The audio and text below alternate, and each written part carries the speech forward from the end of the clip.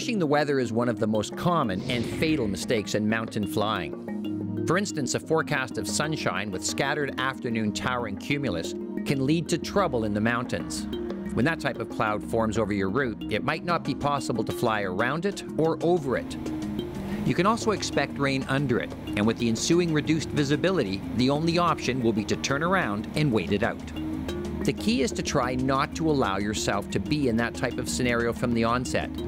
Learn as much as you can about your en route weather before you take off, and the chances of completing your planned trip will be better. Another important component of weather is wind. You can see and avoid clouds and weather en route, but you cannot actually see and therefore avoid wind while flying in the mountains.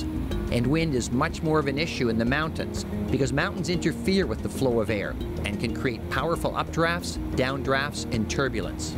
For example, wind striking a ridge will be forced upwards, causing an updraft.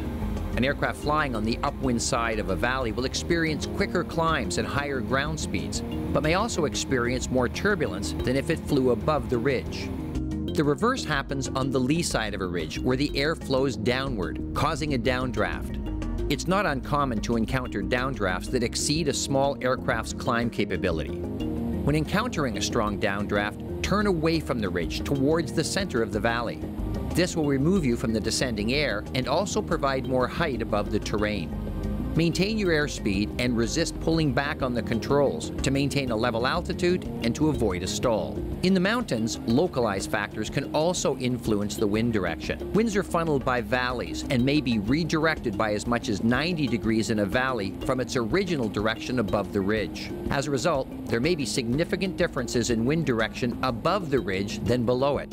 These localized micro-weather patterns may cause wildly varying wind speeds and directions. It's not uncommon to find windsocks at opposite ends of mountain strips pointing in completely different directions. There's a lot to keep in mind about weather when flying in the mountains. Check the forecast thoroughly before you depart.